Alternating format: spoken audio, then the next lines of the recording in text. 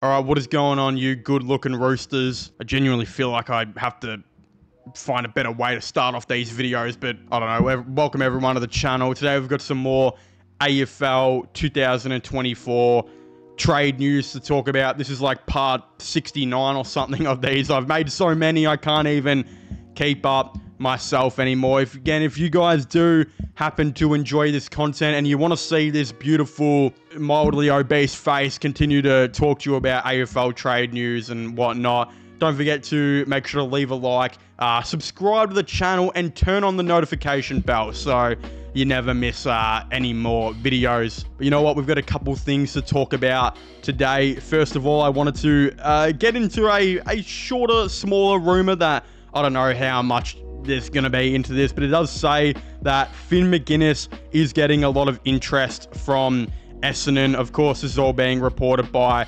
Kel Toomey on Gettable. Again, it seems like Essendon are looking for some extra outside pace, and I believe there's some rumors at Essendon that believe that Finn McGuinness could be one of those guys that they maybe be able to play on the wing. And again, you can tell they're looking for some wing depth and some extra speed on that. They brought in Xavier Dersma last year. He wasn't exactly the answers they wanted. They had Nick Cox and Harry Jones playing on the wing throughout like a lot of the season, and that was definitely like the slowest wing pair you've probably seen. So they're looking to add some speed to this wing department that they've obviously got. It's just funny that they're interested in McGuinness from Hawthorn when they had Massimo D'Ambrosio right there, who they already stole away from Richmond's VFL and picked him one spot before Richmond were able to pick in the mid-season. They already did Richmond dirty and then decided, you know what, we're not really playing this guy after like 2 years. If he wants to go be traded to Hawthorn, we'll trade him there, and, you know, it won't really affect us. And funnily enough, he went to Hawthorn, became a near All-Australian, and has been one of the best wings in the competition. And I'm pretty sure Essendon are currently sitting there like that Mike Wazowski meme, and Richmond are just in the background kind of laughing, but are also still crying themselves to sleep that they watched this guy go to two teams that's not them. So yeah, will this happen? Apparently not really. It's like a medium chance that Finn McGuinness does get traded. I think a lot of people expect him to stay on Hawthorn. They like the depth that they have at Hawthorn right now, and they don't want to lose anyone. They want to add to this team. They're bringing in Battle, and they're bringing in Barras to go and help this back line. They're going to continue to draft probably steals in like the 3rd and 4th round picks that they've been continuously trying to do, and they're going to be trying to push for a top 4. They're not going to want to lose any depth. They're not going to want to trade away any players. I can't see this happening, and I think this is just Essendon really scouting the market for what's available right now on the wing. We also got a new report that does suggest that Collingwood are now by far and wide the favourite to get Harry Perryman. I wouldn't even be surprised if by the time this video comes out, Harry Perryman has nominated Collingwood to go there. I think it is that likely at the moment. It is being reported by Mitch Cleary that Harry Perryman has toured Collingwood HQ, who has moved to the favouritism for the Giants free agent. Port Adelaide had been the long favourite for his services, but the footy boss Chris Davies suggested today they may not be in front of the queue. Hawks are out of the race for Harry Perryman as well. This is all being reported on 7 News Melbourne. Again, I expect this to literally happen.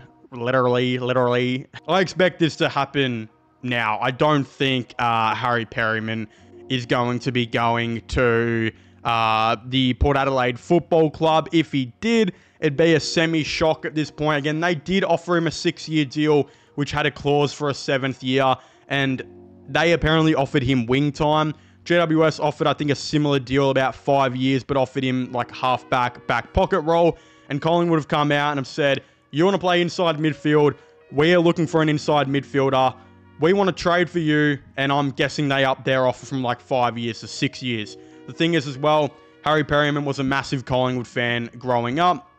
So I wouldn't be surprised if he actually takes a bit of a pay cut to get to the Pies and provide something that they really need, which is some, you know, midfield depth right now. Again, at the time of making this video, he hasn't nominated Collingwood, but I highly expect him to have by the time this probably gets published. So if you're wondering why, yeah, this was made a bit before he decided to do that, which, again, I'm just looking into the future. I think he's going to nominate the Pies. We've also got a report here that says that contracted giant Xavier O'Halloran is said to be garnering interest from the Western Bulldogs, the club closest to home for the 24-year-old. Again, O'Halloran, if I'm not mistaken, has been the sub a couple of times for the Giants now. I think he has definitely played a lot of different positions, but when we saw him in the final series where he came on as the sub, they actually sent him down forward, and he kind of played as like a pressure forward for quite a fair bit. I'm going to be honest here, I'm not exactly too educated or as educated on Xavier O'Halloran as I probably should be. But the thing is, when a player is a sub on one of the best teams in the competition, there is a chance for them to maybe go and play elsewhere and provide something and fill in a role that that team may necessarily need. Do the Dogs need another pressure forward? I'm not exactly too sure, but I've seen O'Halloran play some midfield time. I'm not sure if that's going to be like on the wing at the Dogs or whatever it might be. I don't know where he would go. But the thing is, the Dogs are pretty stacked in the midfield as well. I think they're looking for backmen. So does O'Halloran fit that role? I actually have legitimately no idea. I'm not going to lie. As you can tell, I haven't really concentrated too much of the sub of the GWS Football Club. I apologize, but I probably should be doing better. One player I do know about actually does happen to be Ollie Lord from Port Adelaide, with it being said that the power forward prospect is drawing keen rival interest. Port Adelaide key forward Ollie Lord is reportedly drawing interest from a number of Victorian rivals seeking to lure the Sandringham product back home. Collingwood and Melbourne were the two teams mentioned by AFL.com's Josh Gabalech, something, I don't know, as having links to Lord and a clear vacancy in their tall forward stocks. Again, this is a weird one for Port Adelaide because it seems like they like Ollie Lord, but the thing is, they haven't been playing him that much, and they've been very much favouring Mitch Georgiadis as their number one. They've had Rowan Marshall as like their number two, and they've had Charlie Dixon in the most recent year, players like the number third and then the backup ruckman, and now he's of course retiring. The thing is, some people might be like, could Ollie Lord maybe go and fit that position? But at the end of the day, he's not really that much of a ruckman, and Port Adelaide may be looking for a guy to play some backup ruck, and I think Ollie Lord is a legitimate key forward. The thing is as well, they're bringing in Jack Lukosius, and the way all these reports have been going about Jack Lukosius now on Port Adelaide, it seems like they want to play him as a key forward. Is that the right move? I don't think so. I think he's more of a half-back in the AFL, but, you know, that is what it is. They seem to want him as a key forward. He's not the fill-in ruckman, though, that Charlie Dixon is, so how they navigate that, I'm not too sure. But if a team like Collingwood was to come out and be like, we want to give you a end of second round pick or something for Ollie Lord, I can't see how Port Adelaide are going to say no to this, because it seems like they are actually kind of taking a bit of a step back and are realizing that maybe they're not necessarily progressing where they need to be. They need to retool and change the list up a little bit, and that's exactly what they're doing. Again, they're moving on from Charlie Dixon. He is, of course, retired. Travis Boak is still at the club at the time of making this video. He hasn't retired yet. I think he will re-sign. But I wouldn't be surprised if he retired. So you've also got the situation where Dan Houston has requested a trade. Ivan Soldo has requested a trade. Ollie Lord will probably jump onto that right now. And they're definitely looking at free agents to try and go after. But Jack Lukosius seems to be one of the only ones they are fully committed to at the moment. It looks like they might be actually focusing on the draft for this year, or at least trying to bring in some picks. Again, they want 2 first-round picks for Dan Houston. Is that fair enough? Probably. I mean, he's a 2-time All-Australian. Ivan Soldo is still worth the second-round pick they'll get from St Kilda. Ollie Lord could be worth the second-round pick. They're legitimately trying to stack through this draft. And does that get used to go to the draft or go for trading? I'm not too sure, but I can't see a reason why they don't try and settle for doing both. So again, there's a ton of more AFL draft news that's been happening recently, which I'm going to play for you guys right now, just so you guys are all up to date and whatnot. Jack Darling, again, we know he has been offered a deal by North Melbourne. I have said this previously. I didn't exactly think this was the smartest move for North Melbourne to be going after him, but it is official now. Jack Darling has requested a trade to North. Per the Age's Pete Ryan, it comes after Nine's Tom Morris reported on Monday that the Premiership Eagle had undergone a medical at Arden Street. Again, I think, yes, they probably needed a second key forward to put with Nick Larkey, and apparently they're looking to add a bunch more veteran experience in, you know, this trade and draft and all of that type of stuff. Draft? How can you really add veteran experience in the draft? What am I talking about? Unless you get like 28-year-old Sean Manor or something. I don't know. They're looking to add a bunch more experience in like the trade and whatnot. Darling for them, I guess, makes sense because they need a key forward. He's a premiership player. The issue is, I just think he's kind of done. Like, he's kind of washed, and I think a lot of the internet agrees. I saw a comment of this guy roasting him and saying he'd get torn apart in the VFL. And look, yes, I believe there'd be some defender at Frankston or Southport who could probably cook Jack Darling.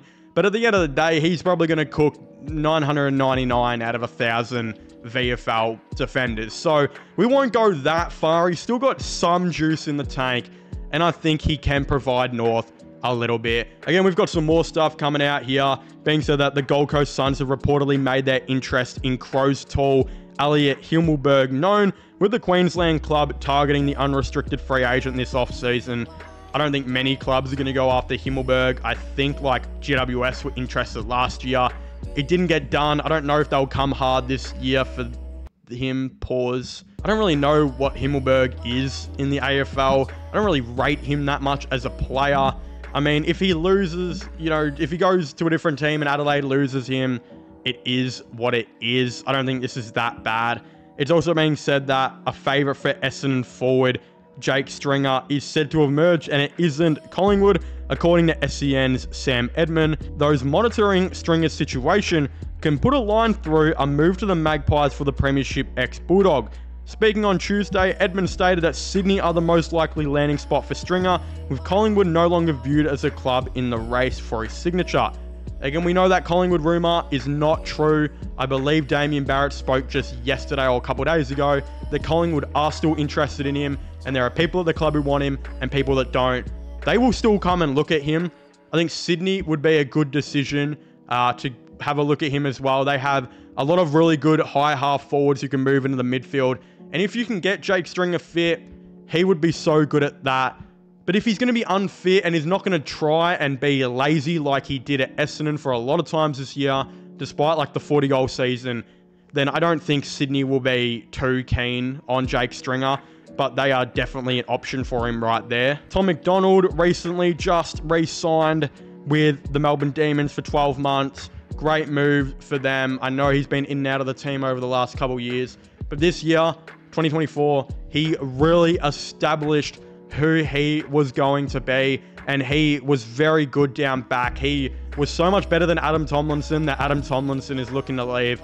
With May and Lever having a lot more injuries now, it's good to have some depth there, and it's good to have still another veteran role player down there like Tom McDonald who can go and do the role. And look, I don't really like him up forward that much, but if a forward or someone like that was to get injured one game, you could always go and move up Tom McDonald and he would be able to do it, knowing he's got some experience actually playing up there, so it wouldn't be too far of a stretch for him. Western Bulldogs Premiership player Jack McRae also apparently wants to go to St Kilda.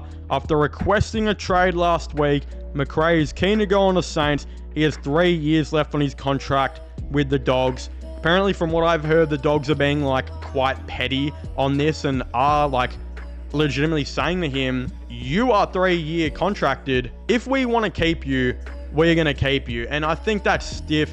He didn't play in their team. They like emergency'd him, or not emergency'd, but 23rd manned him for the final and had James Harms come straight into that team.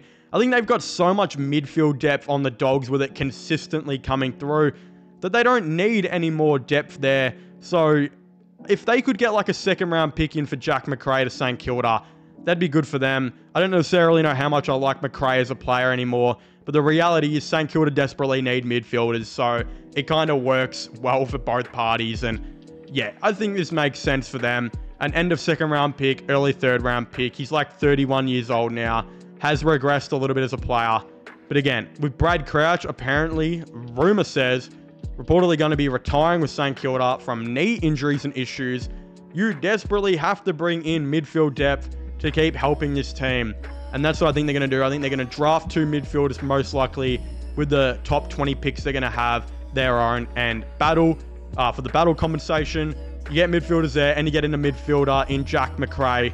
3 midfielders straight away probably come into their 23 next season. Things could start looking much better for St Kilda, and they finally get to develop that midfield out a lot more. One that I actually really wanted to talk about, like I've been itching a lot to talk about this for a week, and I haven't been itching on my leg, or I guess you could say it's like the 2 ball things around my leg. I've been itching there quite a fair bit. This was actually reported on Gettable, I believe, and Callum Toomey was actually saying that Dan Houston has met with Carlton, St Kilda, Western Bulldogs, and Collingwood, and he can rule out St Kilda as being the team who is no longer interested in Dan Houston. You might be thinking, didn't he recommit to Port Adelaide a little bit ago? Yes, he kind of did, but in saying that, apparently that was all full of crap. He only did that so that Port don't lose their focus in finals, and he just, again, didn't want to stir the pot, which I guess that's a nice thing for him to do. But he lied. He wants to get back to Victoria. That has been confirmed by a bunch of people. But where I'm going with this is, he met with all those teams because he wants to play finals, and he wants to get a much bigger contract than what he's on now, and he wants to play in Victoria. The thing is that they reported on Gettable by Callum Toomey, is what I'm trying to say, is that he believes, even though Houston has not met with North Melbourne, he thinks North Melbourne are a massive, serious chance to go after Dan Houston, as they believe they have a really good young core right now, and they're willing to throw away potentially their future first, or maybe their pick even this year, if they're going to put it in negotiations with Port Adelaide. And I actually think this is a really smart move by both parties. Again, North have an exceptional young core right now. They have 100 young midfielders with players like Colby McKercher not even being able to get into that midfield and having to play down back. I don't necessarily know if they need another midfielder. And the thing is with North Melbourne, I think, is if they were to maybe trade away this pick to try and get Dan Houston, yes, Houston might not be worth pick 2, but in saying that, you could maybe get something else back in return, and necessarily it's a good situation for North because they don't need another midfielder, and it's just all midfielders in the top 10. But I think pick 2 is too expensive for him. I think if North were interested in maybe going down this direction that I think they should, is potentially at pick 2, they could very well go and get a Harvey Langford, who, even though he's a tall midfielder, can easily play as a high half forward, a really good marking option up there, and he has been able to do that very well. They could go out and get him and play him 50% forward, 50% midfield, and then trade next year's future first round pick to go and get Dan Houston to the team. Again, assuming they get Houston, a Harvey Langford, a Jack Darling, and maybe another player or 2, which we know they're interested in. You get Griffin Logue and a couple other those players or whatnot back from injury. You got Comben down back now. That North team actually sounds a lot better than second last that they have been this season. I wouldn't be surprised if that North team actually finished 13th or something like that, and very much trended upwards and would be a top 8 team in 2 years. The thing is, Port Adelaide would benefit from this. They'd get pick 5 or pick 6 for Dan Houston. I think that's a fair trade. He's a 2-time All-Australian in a row. But Dan Houston gets to go back to Melbourne. He gets to go to the team that I think can offer him by far the most amount of money. And I think if North Melbourne, gained him, Harvey Langford, and continue to develop this young core, there is no reason they wouldn't make the 8 in like a year or two after 2025. We got to remember, before 2024, North Melbourne had by far like the worst backline I think I've nearly ever seen in my days of watching footy. All of a sudden, they added Charlie Comben down there, who has been really good for them. Griffin Logue is going to come back from injury. You have a chance to get Dan Houston, a 2-time All-Australian halfback, arguably the best halfback in the game. And I think if they really wanted to, if they wanted to maybe move some picks, try and trade up in this year's draft, they could very well go after a Luke Traynor, who is the best key defender in this draft, who was dropped all the way from ranking like number 9 to number 17. Again, if he is available at like 14 and North trade up their second round pick this year and maybe next year to try and move up and get him, that would be such a W by North Melbourne. You would practically fully fit all of this out. And even though this kind of sounds NBA 2K-ish and pretty like fantasy-like, I actually really disagree, because I think if Dan Houston was thinking right, North Melbourne should 100% be an option for him. Because if you try and go to Collingwood, Carlton, or Western Bulldogs, 2 of those teams don't even have their first round pick this year. And their picks are not going to be high at any means. It is going to be complicated to get there. Those 3 teams are struggling cap space wise. And even though they're making finals, that should not be the main ploy to go to a team. You have to look at the future and know what is going to be the best available spot for you in a couple of years, if that is the matter. It's not like he's that old. If North Melbourne came to you and offered a couple $100,000 per year extra than all those teams, which they will, they can offer up their future first, which will be like 6. Port Adelaide would love that. Easy trade condition terms. And you know they're going to make the finals in like 2 years. Why? Why is this a bad decision? Why is this not being talked about more? I think this makes sense, and North desperately need a halfback. I think so bad, especially now that Sheaves was a full-time midfielder, and McKercher will definitely be playing a bit more down, in the midfield now. And we know Zach Fisher is no good as a player.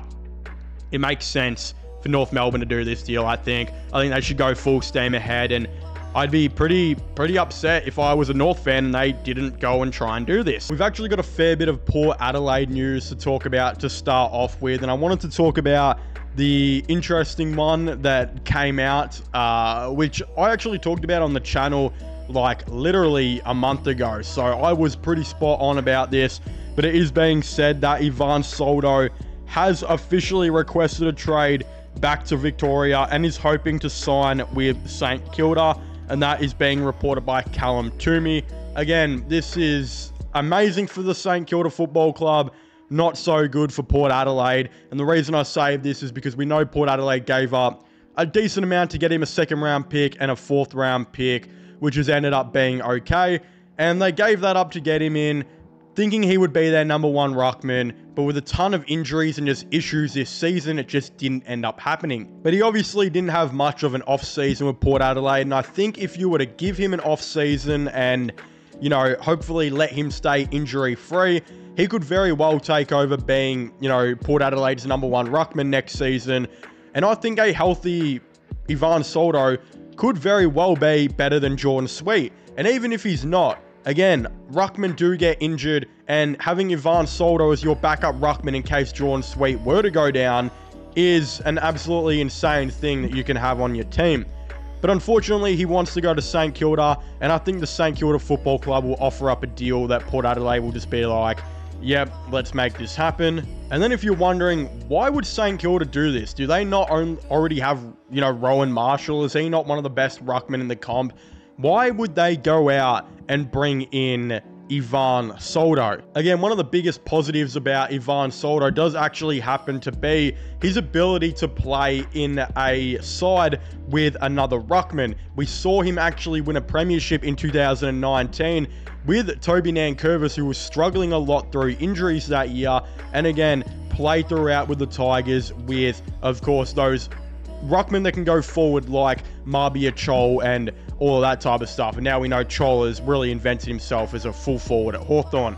The thing is, though, with Port Adelaide, Jordan Sweet really didn't have the ability to go forward, so he and Soldo just didn't really work that great. But if we're looking at St Kilda and how that's going to go, we know when Rowan Marshall goes down full forward, he's actually really, really good at what he does up there. And there's been AFL experts for a long time who've actually questioned if Rowan Marshall is a better forward than he is ruckman. And that's saying something, considering this guy is a top 5 ruckman in the AFL.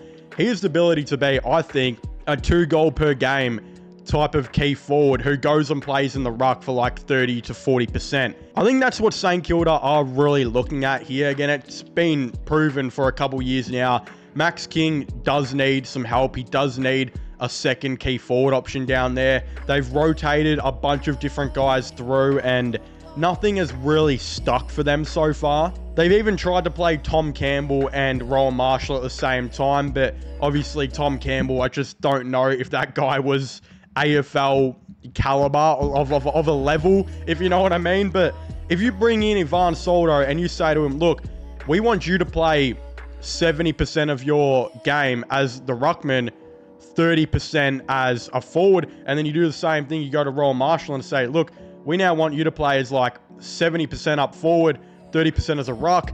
I think that would actually be a really good dynamic, and I wouldn't be surprised if Rowan Marshall goes from one of the best ruckmen in the game to a key forward who will average you like 15 hitouts per game as the second ruckman, but could also kick you 2 a game as well. I really like this. I think this experiment could go well by St Kilda, and there's no reason they shouldn't do it, and I think that's why they're really interested in Ivan Soldo. Dan Houston has also finally requested a trade to a Victorian club. We've been knowing this for a minute, that he's been wanting to go back to Victoria. The reported clubs that are interested in him do happen to be the Western Bulldogs, Collingwood Football Club, and Carlton. I also think North Melbourne are an outside chance as well. And again, it was said St Kilda, but they have apparently dropped out of the race, so I don't think they're going to be going for Dan Houston anymore. Again, Jack Lukosius actually decided to pick Port Adelaide over Adelaide, with it being said that he wants to join Port Adelaide in the upcoming trade period, according to Tom Morris and Callum Toomey. He has 2 years remaining on his deal with the Suns, which is being said to be worth over $1 million a season. Now, again, this is good for Port Adelaide if you look at it in one way, bad for Port Adelaide if you look at it in another way.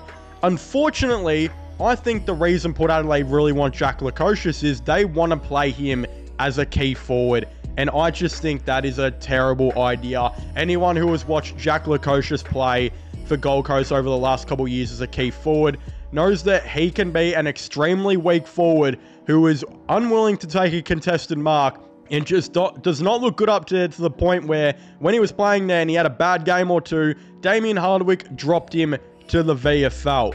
When Jack Lukosius plays his best footy, I think he's a halfback who has some intercepting about his game. He's also a very good player when it does come to doing the kickouts. I mean, he's one of, I think, the better at it. His foot skills down there are elite, and I just think in the AFL, he is a backman. Thing is, with how Port Adelaide are looking at it, though, is from what we've heard is they want to play him as a key forward, which I just don't think is the right decision. And it looks like they're going to be moving Burgoyne down to being a halfback to replace Dan Houston, which I love. I mean, Dan Houston is one of the best halfbacks in the game, and you're replacing with Jason Burgoyne, who was a good wing that it looked to be one of the best halfbacks in that final series when he got pushed down there. So that makes sense, but Lukosius, yeah, he's not a full forward. I don't know if he will change and become a full forward at Port Adelaide, but to me, he's weak. He doesn't go for a marking contest. He gets outbeaten extremely easy, even as like the second or third option that he was at Gold Coast. He's going to be like a distinctive second option at Port Adelaide, and I just don't like it. I don't agree with it, and I think if they bring him in, they should be looking to play him as a backman. Caleb Daniel reportedly weighing up his Bulldogs' future with interest coming from North Melbourne. You know what season it is, boys and girls? It's not just AFL trade season. It's freaking hay fever season, man. My nose always looks pink while I make these videos like I'm a drunk. But Caleb Daniel is getting interest from North Melbourne, which, yeah, look, I'm going to be honest here. I don't know how much I really rate Caleb Daniel anymore. I think that this is good for the Dogs if he wants to leave, because you can get like a pick 50 or something back in return for him. It's same thing with McRae. These guys genuinely aren't in the Dogs' best 22 right now, and maybe they do serve purposes on other teams. McRae could probably get a second round pick from the Saints, which we know it's who he's requested a trade to, and North Melbourne would probably give you a third round pick for Caleb Daniel. So if you can make both of these trades happen, it gives you more capital to go into with the draft and continue to go younger, which Beveridge has been like almost trying to push for the last couple of years, which is interesting. But at the end of the day, this is a good move by the Dogs. I don't know how much Caleb Daniel helps out North Melbourne, but it seems like they're really trying to bring in these veterans for a year or two to come and play with these younger guys, set some standards, and make the training, I think, a little bit more intense, which will ultimately improve their team in the long term. Again, they're interested in Jack Darling. I think they've offered him a deal and he's requested a trade there. So adding, I guess, Caleb Daniel to this list, maybe it does make sense. Maybe if they want to bring in a veteran or two who is being proven to be able to help the team he's been on, it could be a good decision. But at the end of the day, does Caleb Daniel play that much at the North Melbourne Football Club? I'm not too sure. He definitely can't get a game right now at the Dogs, even though he did play in their final, I think.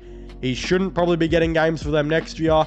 Maybe on North Melbourne, but yeah, it's going to be interesting to see how this goes. They do need a half-back, I suppose. Again, we know that Shees was playing more up the ground now, in the midfield especially. McKercher wants to play double the midfield next season, and Zach Fisher's just kind of a poo player. So maybe they do need him. I don't know.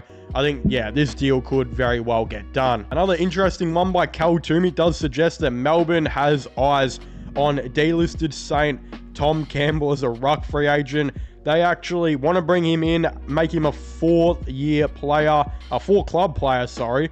Melbourne has interest in him to be the backup to ruckman Max Gawn.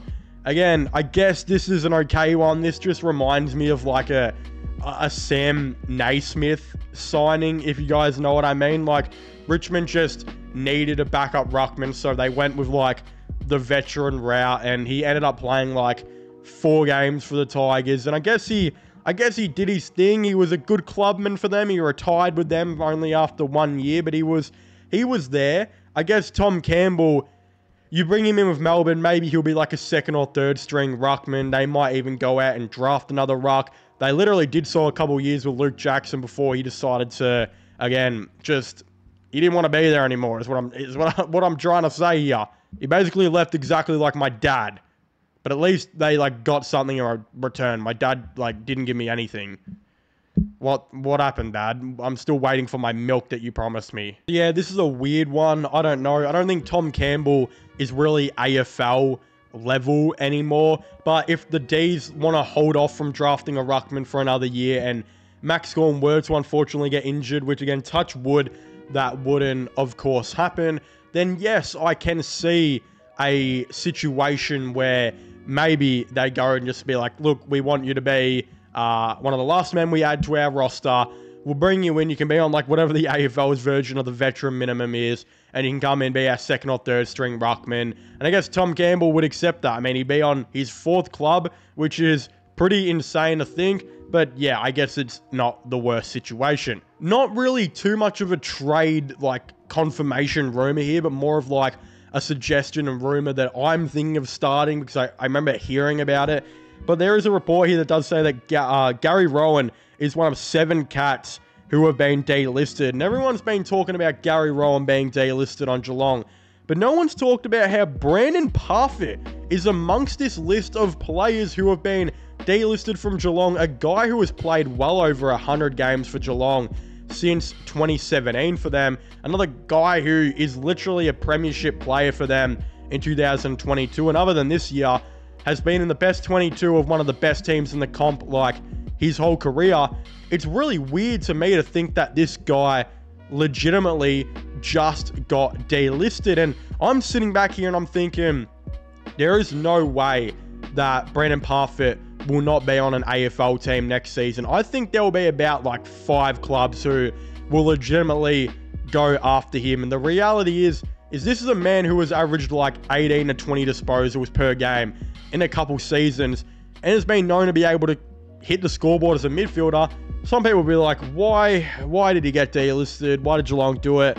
The end of the day is he wasn't fitting into Geelong's midfield, which was already an average midfield. So they needed to look past him. And I think that's good, right? It makes sense. But the reality is he would be able to get a game on a bad team, and he would be a good depth player for any contending team or a team looking to contend that would be looking for another player to take a fly on. I think Brandon Parfitt, there's a couple clubs I'm thinking of. First of all, Richmond, right? Richmond have one of the worst midfields, if not the worst midfield in the game. They've got Tim Taranto and Jacob Hopper in there, but one of them is always injured, and they've got Dion Prestia in there, who is always injured as well. We know they're going to be hitting the draft pretty big and going after players, you know, like Jagger Smith, it looks like, Finn O'Sullivan potentially, Harvey Langford. End of the day, they'll probably be bringing in like 3 to 5 midfielders in this draft class. But I wouldn't be surprised if the Tigers go up to Brandon Parfitt and be like, look, we like what we see from you. We think maybe having you be a wingman for us, which we kind of need. Play some midfield as well, but maybe even play as like a small forward for the Tigers as well. I wouldn't be surprised if they said to him, look, we'll give you like a 2-year deal and we can make this happen. There will 100% be a ton of other teams out there who will be interested in potentially trying to sign Brandon Parfitt, but I think Richmond will be one of those teams that will look at him as a guy who can not only play inside mid, maybe chuck him on the wing, and maybe even have him up forward, which I think the Tigers are kind of really lacking at literally every position. Again, and speaking of players of Richmond being interested in, it is being reported by Cameron Hicks, who I believe is a Tigers insider, that said that Richmond are one of the clubs James Peatling has met with. A little bit after he said that, it actually came out and did say that by Tom Morris, that GWS had been confident this time last week that James Peatling would sign a fresh 3-year deal with the team. He still may, but he spent Sunday and yesterday in Melbourne meeting with Victorian-based clubs. Again, this is super interesting that the Tigers are finally actually linked to someone. You've got everyone and their dad trying to leave the team, and no one wanted to come to the Tigers. Again, I don't know how much I'm going to look into this, because at the end of the day, James Peatling is from Greater Western Sydney, and they've only offered him a 3-year deal. But I think with Harry Perryman and Isaac Cumming most likely leaving, them probably doing a couple of adjusting, I think if a Victorian club is going to come and offer him 4 years, I wouldn't be surprised if GWS even look to try and match this deal. But the reality is that a team like the Tigers could very well use him. Now, it's hard to say what type of position James Peatling is in the AFL. It's because he's practically played all of them. Again, he spent a lot of time with the Giants as a sub. Then I think they played him a bit in the midfield and like on the wing. I think he spent time as like a high half forward. And then the final series, they had him as like another tagger who was helping Toby Bedford run with a couple players. And he was even able to go and hit the scoreboard with one of his games being a goal game and 15 disposals, and another being a 10 disposal game with 2 goals. This is a guy who was getting better and better every week, who went from one of the Giants sub to one of their more prominent midfielders by the end of the season. I don't necessarily know if they're going to let him go, but I think if the Tigers were looking at him, this is still another interesting decision by them, because they might be looking at it where they're thinking, we're like the only team in the AFL right now who doesn't have a tagger. We could bring in Peatling. He could play a bit of high half forward, a bit of wing for us. But ultimately, when we need to go and tag a player, he can go and start in that inside midfield with Taranto, maybe whoever we take at pick 1. Hopper might be in there. Prestia might be in there. Whoever we take with our other picks might be floating in there. We're going to have a lot of players who are going to be going into this inside midfield. And if they want to add another option in a guy like James Peatling, it could maybe be a decision that we go and look at. Again, I still get Vietnam flashbacks as a Tigers fan, knowing we offered, I guess, Tim Taranto 7 years, which is fine. But Jacob Hopper getting a 7-year contract to be kind of a dud right now for the Tigers still hurts my feelings and makes me want to jump off the biggest bridge in Melbourne. It literally does. Like, why did you do this to me, Jacob Hopper? But the reality is midfield for the Tigers is not their strong suit. As mentioned, they have pretty much, I think, easily the worst midfield in the game. Every Richmond fan will tell you they have the worst midfield in the game. Other than Taranto and Hopper, they really only have Prestia, who gets injured every week, right? They had Marlon Pickett in there, who's retired. They had Shea Bolton in there, who is no longer going to be on the team anymore. Not to mention, one of Taranto or Hopper is always injured. Jack Ross was injured after the year. Jack Graham, who is probably going to be leaving. I don't even know what's going on with him anymore. We'll talk about that in another vid. The Tigers are going to be looking for some depth, right? Pick one, they're going to be taking a midfielder. With their other first-round picks they're going to be getting for these players, a bunch of midfielders are going to be getting taken. I've forgotten the guy's name who I'm talking about for some reason. Am I all there in the head? I don't know. If James Peatling wants to be a consistent, full-time inside midfielder on a lot of money on 4 years, Richmond have the salary cap and the ability to go and do that. But if he wants to play on a contending team where he might get shuffled around here and there and be reduced as like a tagger for the most part, he's going to re-sign with GWS. But again, the thing is, he's from Greater Western Sydney, if I remember right. This is a smart decision by him if he wants to re-sign. A smart decision if he wants to maybe go to the Tigers. But also an interesting thing to theorize, who are these other Melbourne teams that are interested in James Peatling, right? Another team I feel like he will have met with does happen to be St Kilda. They are desperately trying to improve their midfield. We know that Jack McRae has requested a trade there. We know they launched this massive bid to go for Zach Merritt, which I don't think has really gone too far at all. And we know they will probably be looking at drafting a midfielder with their top pick. I wonder if they're arguing to Peatling right now and saying, we think we can make the 8. We just desperately need a midfield. You come to us, we'll give you a 4-year deal, confirm midfield time, and you can play with Jack Steele, Jack McRae, and whoever we draft, and we can actually try and build something good inside there. But of course, if you haven't already, please make sure to leave a like and subscribe to the channel. Comment your thoughts and opinions on all of this down below. Do you guys like all this latest AFL trade news and whatnot, the updates, all of the above? Subscribe to my gaming channel and my RL/Flowing channels. Comment your thoughts and opinions. Subscribe to this channel, and I guess I'll see you guys next time. Goodbye.